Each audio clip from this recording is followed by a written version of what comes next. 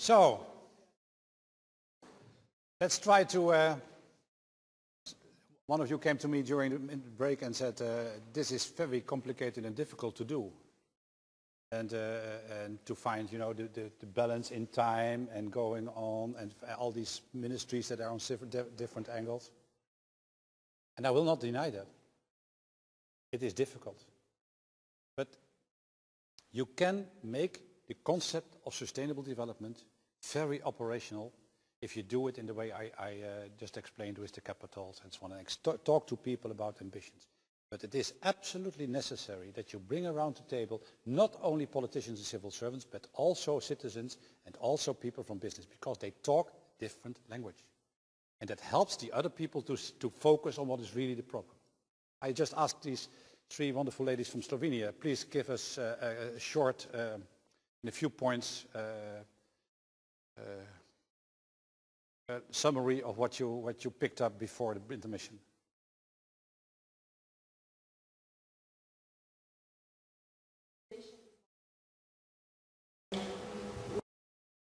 Talk, we have to negotiate. We know how to negotiate. Yeah. And we kind of grasp the meaning of sustainable development, what it is. So we want to use the current resources, but in a way that it stays for the future generations. Thank you. Anything to add to that? I think that, yes, the most important thing is to communicate with each other and to, you know, just take off this mask we are wearing. Parties. Yeah. To take into account that there are different cultures in the world, and we must to adopt, you know, the ideas. Yeah. To gain win-win solution. Yeah. Could you all hear that? Difficult. What I told you until now, and what I'm going to tell you in the next half hour, is something that I do almost every week. Since I have retired as CEO of the largest nature conservation organization in the Netherlands, I do a lot of what is called policy mediation. Very, you know, the Netherlands is a very, very densely populated area, and there's always a disagreement about the future of certain areas. And those disagreements sometimes go very deep and last very long. There's areas where there's been a fight between organizations and citizens for more than 20 years.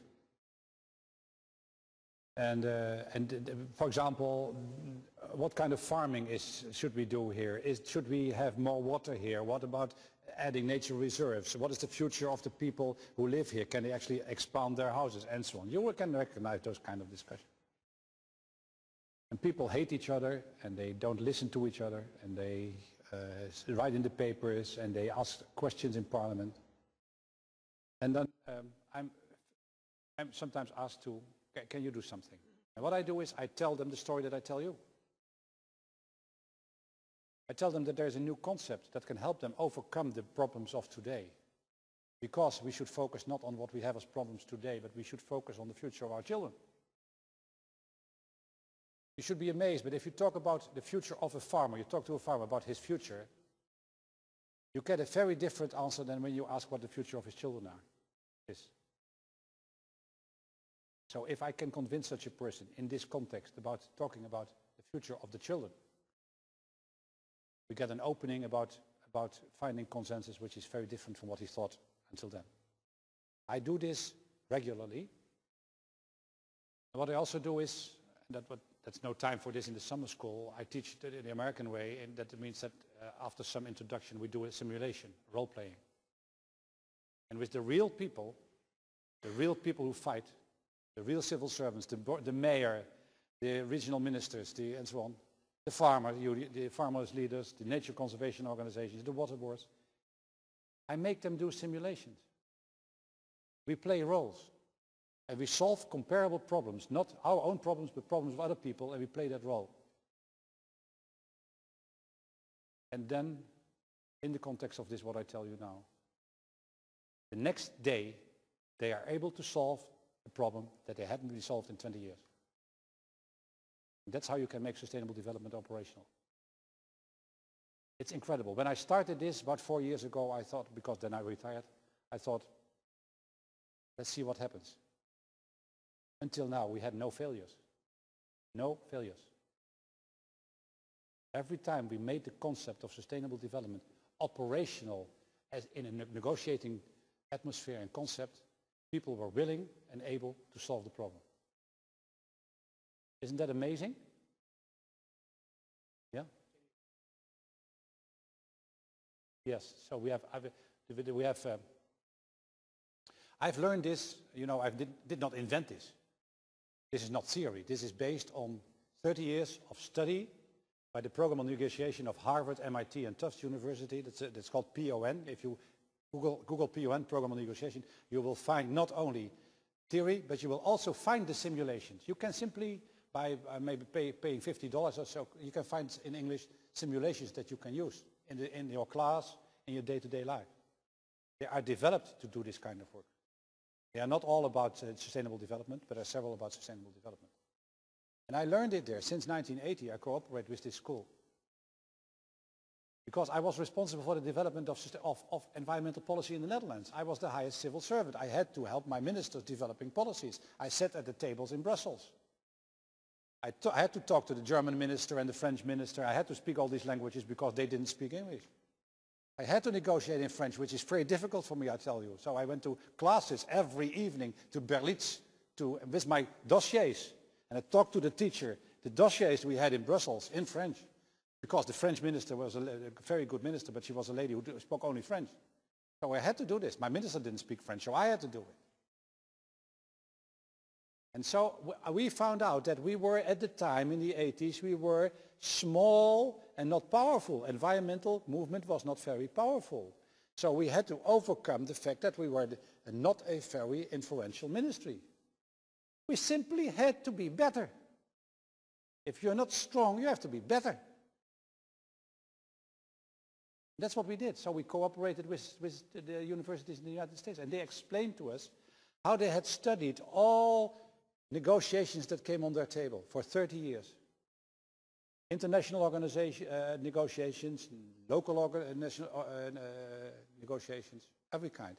And they pulled from there, by studying it, they saw what were the concepts that were successful and what was not successful. What was the reasons there was a success and why not. And what I tell you is based on that. It's experience. So I tell you experience. I did not invent this. There's hundreds and hundreds of books about this. If you want to really be good in your job on this, what I tell you now, mutual gains approach, which was called win-win negotiations in the past. There's a book that's called the Consensus Building Handbook. It's this thick. It costs $175, but everything is in there. It's amazing. Sometimes I get stuck. I sit in, and I have these people around, you know, and and I think, oh God, how do I get further? Because I'm tired then, and I take the book, look at a certain face, because all the faces are described, and I look at it, and oh yeah, of course, I forgot that. Okay, do this, and it works. It's amazing. Okay, now, mutual gains, which means win-win, but we don't say win-win anymore because so many people think you cannot have win-win. If you win and he wins, that's called a draw. So, not win-win anymore, we call it mutual gains. Mutual gains, which means both parties on both sides get better from it. Mutual, they gain. I go through this very quickly. There's 5 key principles. Know your BATNA, focus on interests, not positions, invent options for mutual gains, use objective criteria, build relationships along with agreements. Simple, huh? It's simple. First, what you try to do is reach consensus. Consensus is very different from compromise. What is a compromise? What is a compromise? That's always the result of political negotiations, is a compromise. What is a compromise? What? Something up, exactly. So we both parties give something up. But we really want, but we think we cannot achieve it. That's a compromise. So what is the general feeling when there is a compromise? How do the people leave the room? How do they feel? They feel like, a bit like losers. Yeah. Except when you're a very experienced politician, you know that you have to show a happy face because you say, this is all I can get. Eh? That's all I can get. Compromise is that you start, the compromise is always the result from what I just told you about the traditional method. 5 years ago there were elections in the Netherlands and two parties won, the Social Democrats and the Christian Democrats, and they were asked to come to the television and to explain, and they said, yeah, we have now to negotiate, and both said, yeah, we will probably have to give in. Yeah, we have to give in.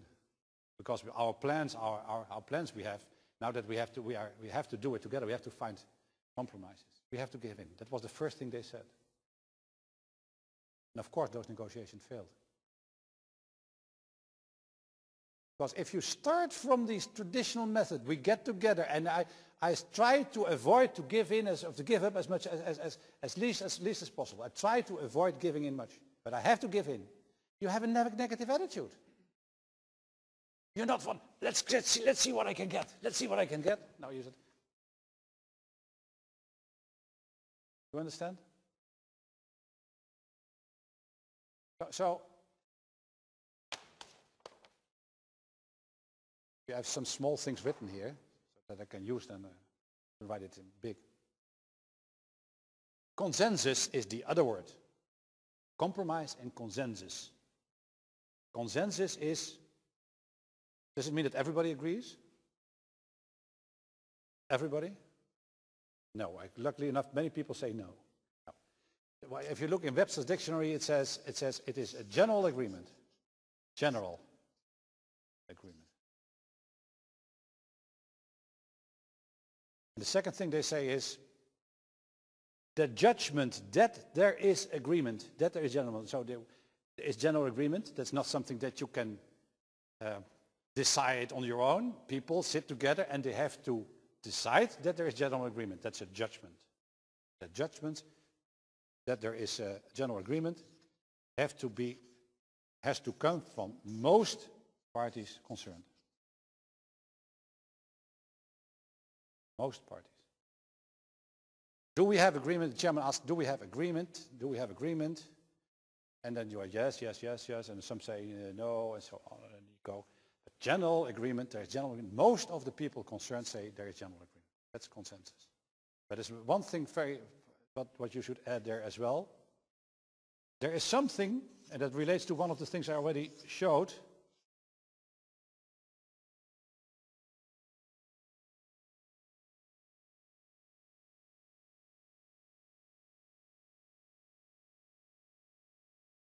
There is, at the end of the meeting, once there is reached the judgment that there is general agreement, there is solidarity and belief. So the whole group has this feeling we should stick together. Then you have consensus. This is what we really want. Not so long ago I had an agreement with a farmers' organization, and it was difficult. And they had to go back to their constituency and they had to explain. And I said, what will you please tell us now in this group? When you go back to your bosses, you are the negotiators, you go back to your board, what will you tell them? And they said, we will tell them that they don't change one word because we are proud of what we have here. That's the attitude of consensus. Don't change it because we are proud. We're proud on the result of the result. Okay? So that's what you try to achieve, consensus. Sometimes they say the Netherlands is a consensus democracy. That's not true. We are the sublime compromise democracy. We always come up with solutions that actually nobody wants. I remember this story about the Ministry of Agriculture.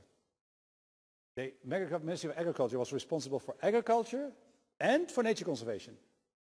And they came up with some legislation, and the farmers were very angry, and the nature conservation organization were very angry. And what did the minister say? We must have done right because everybody's angry.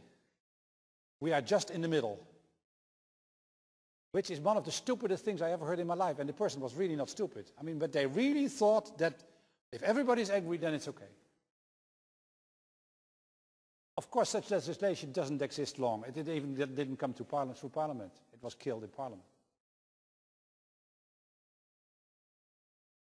Now, if we want to reach, in the mutual gains approach, we want to reach consensus, then the first thing is BATNA. BATNA. What is BATNA? It says that it's the best alternative to a negotiated agreement.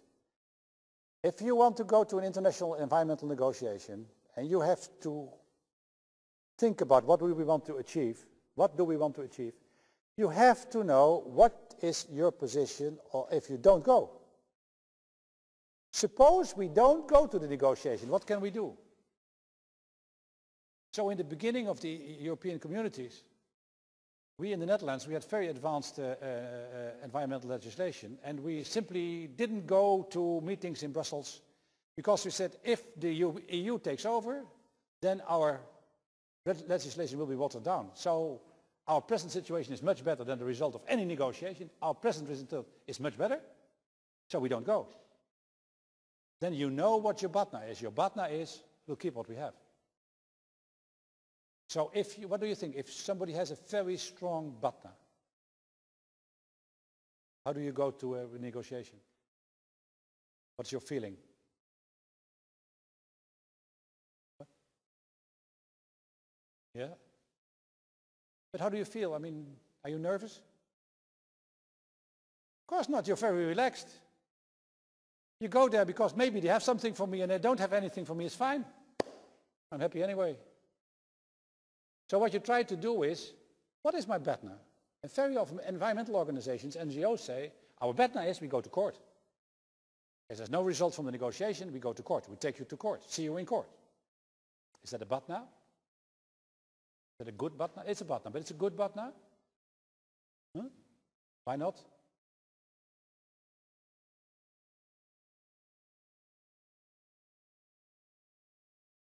Well, can somebody react to that? Is it always better to go to talk than to go to court?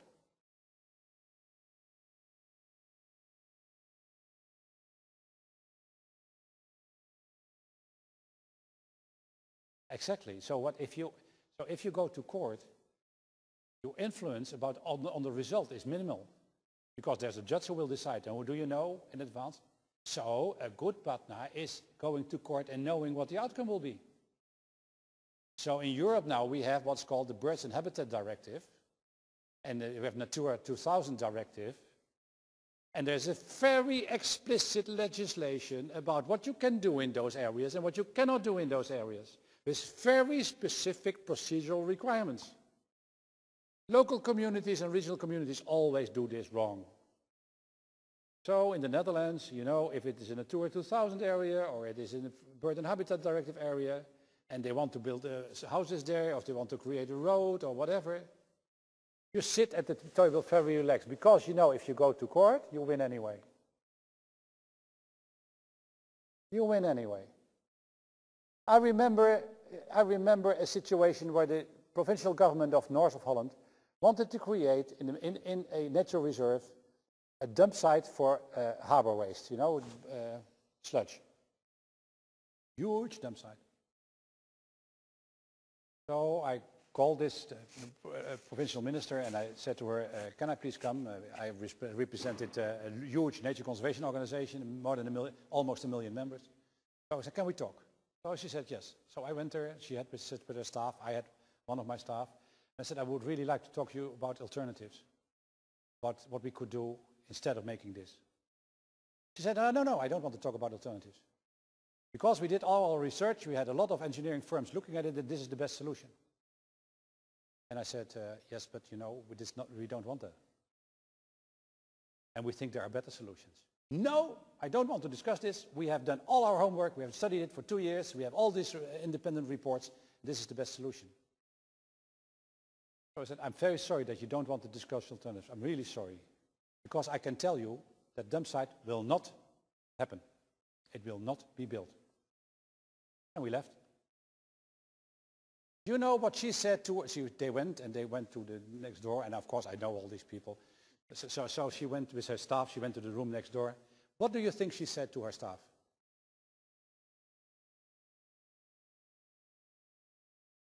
What did she say to her staff after this meeting?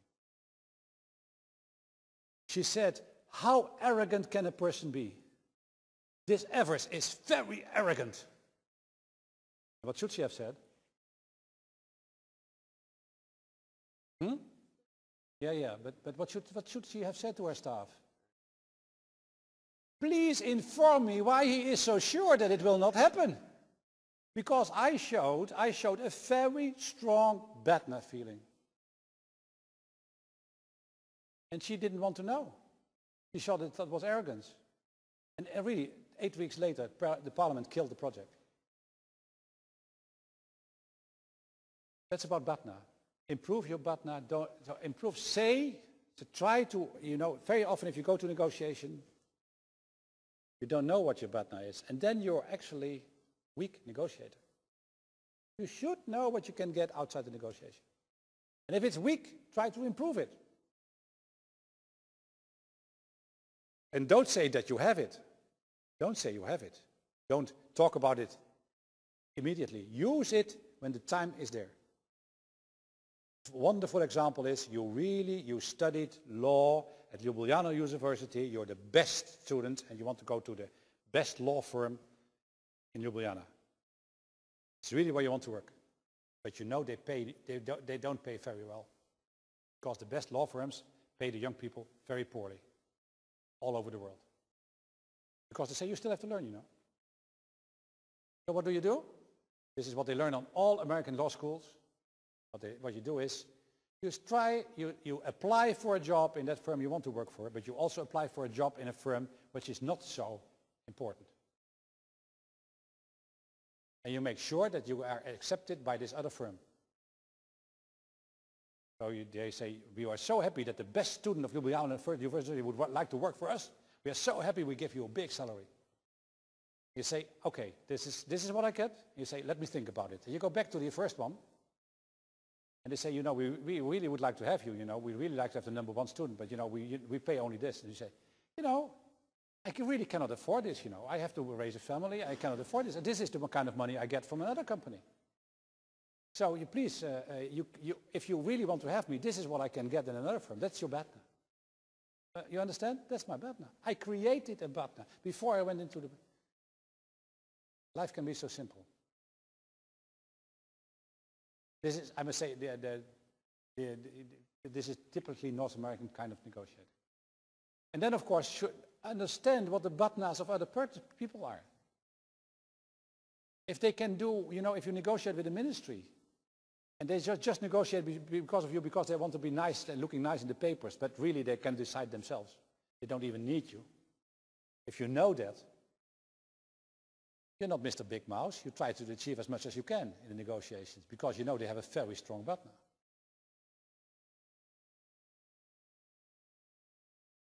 And it says help them reality check. It means if they think that they have a strong Batna, make them think about it if they're as strong as they really think. Make them doubt their own Batna. It's not a dirty trick, it's part of the game. So here it's again. If you have a good Batna, I don't have to give in all the time. Now, the second one is focus on interest and not position. Position is, I don't want that. No, I don't want that. No.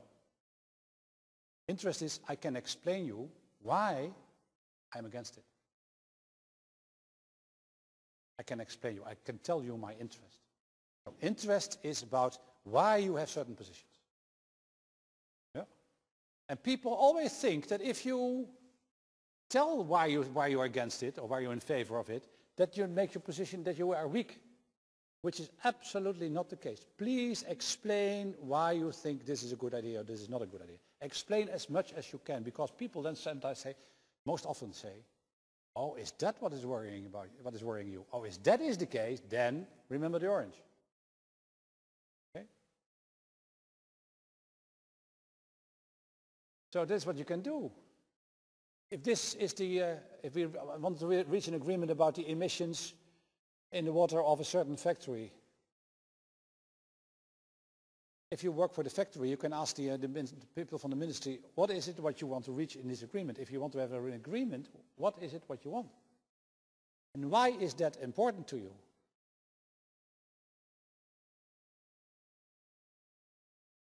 Is it really something else? Would we be moving in the right direction? You would say, people, when they hesitate to tell you their interest, these are the kind of questions you ask when you want to know their interest. And then it says, if you have only positions, the only thing you can do is give up on the position. Weaken. If you know the interest, you can build on the interest and say, oh, if it is really about the future of your son, Mr. Farmer, it is about really the future of your son, and you really think that if we do this environmentally to, let's agriculture in this area, that there is no future for your son in the farm, then maybe we should ask, what is what your son wants as a future? Maybe he doesn't want to be a farmer in these circumstances. Maybe we can help to get a good future for your son. Because if it is the interest is the future of your son, let's talk about the future of your son and not about your present farm. And that's an opening. You understand? So in mutual gains, what you're doing is that you explore the interests on both sides. You go and say, I can tell you why I want this, why this is important to me. So maybe you can tell me yours, because then we might enlarge the pie. Maybe there's more to divide than we think. In the traditional method, you bring two people in a room, you give them a bottle with 100 euros. They know that they have to negotiate about dividing the euros. They know before. They come there, they go at the table, they sit at the table, and they start discussing how to divide these 100 euros. You come back after an hour and they sit back like this, and you say, are you ready? They say, yes, we are ready. How much do you have? I have 25. How much do you have? I have 25. Now please tell me, there are still 50 in the pot. Yes, but we could not agree on this. Excuse me, we could not agree on this other 50. What's the problem? He wanted to have more of those 50 than I should have. And I didn't think it was fair. So I denied. But listen, even if he would have more, let's say you have 15 and he had 35, that's 50, then you would have 40 now instead of 25. Now explain to me, what is more, 25 or 40? And then he will say, that's not the point. The point is it's not fair. You tell them, but weren't you asked to get as much as you could get? Yes, I was asked that, but they also told me, don't come back with less than 25. So 25, it is. I'm not happy, but this is it. Now what's wrong in this reasoning? There's 50 euros in the pot that go to nobody. They could have divided it. So how should that discussion have been going? How should it go? If somebody says, I need more of those 50, we agreed to split evenly the first 50, but now I need more, then I ask, it's possible that you need more. Please, can you explain why you think it is? Maybe you can also explain why you think it's fair. And he could say, you know, I represent 100 people, and you represent 5 people. And I think that if we have to divide it, that it's fair that I have more to divide than you. I think that's fair. Or I have 7 children and you have 1. Or whatever it is. But please talk about the interest, why you think that you should have more. And if you don't discuss it, you will never come to a solution. So the why question is the most important question. We always say the W word. So if we look at simulations, people do simulations, and we make notes of how often the question why is asked. And if you have a simulation, whenever the question why is asked, you have a poor result. You have the 25-25. And you confront the people with that. Say, this was in it, and this was in it, and this was in it. Did you know? It was there. There was somebody at the table who could give you $1 million. You never asked. This guy is very happy. Nobody asked. Because they never asked. The money is still there. Understand? So in the mutual gains approach, You explore these interests, and you don't say, you must have heard about the brainstorming rules, you don't say, oh no, oh no, oh no. You say, oh yeah, please explain a bit more. And then invent without committing, which means, what if we would do it, I don't say I would give it to you, but what if we would divide it 20-30? What if? I don't say that I agree with that, but what if? Would it help you? That is inventing without commission. You say, I don't say that I give it, but I want to know, does it help?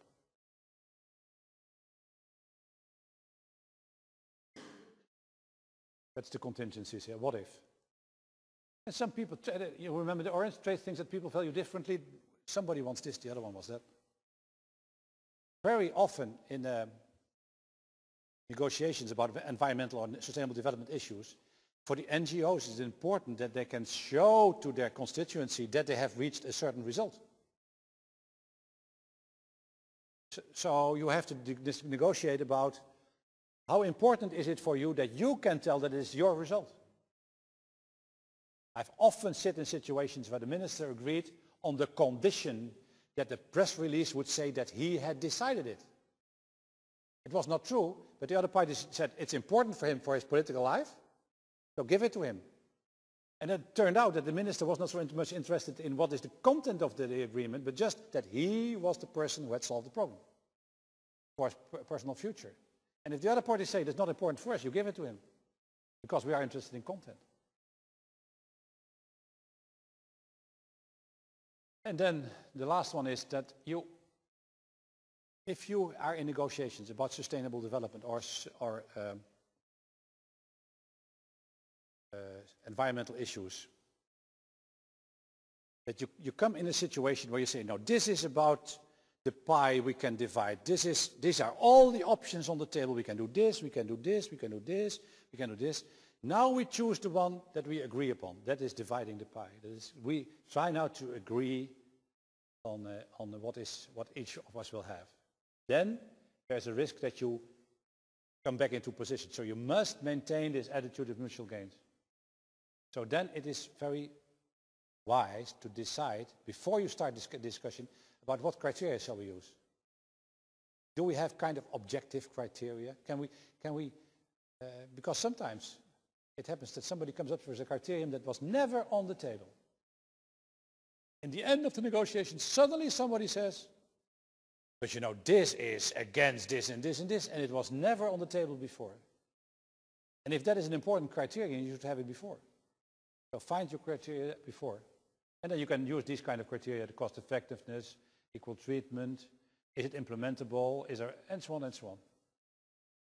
So, to conclude, sustainable development is a way of embedding environmental concerns in the broad stream of decision making in politics, in big companies and in society. Environment has its place, environmental concerns, environmental measures have their place in the context of sustainable development. There is no such way anymore that you can discuss environment as such. The major mistake in the negotiations at the moment about climate change is that they are occupied and taken by the environmentalists, which is very, very stupid. It should be discussed in the context of sustainable development. What happens if we really deal with the climate change issue?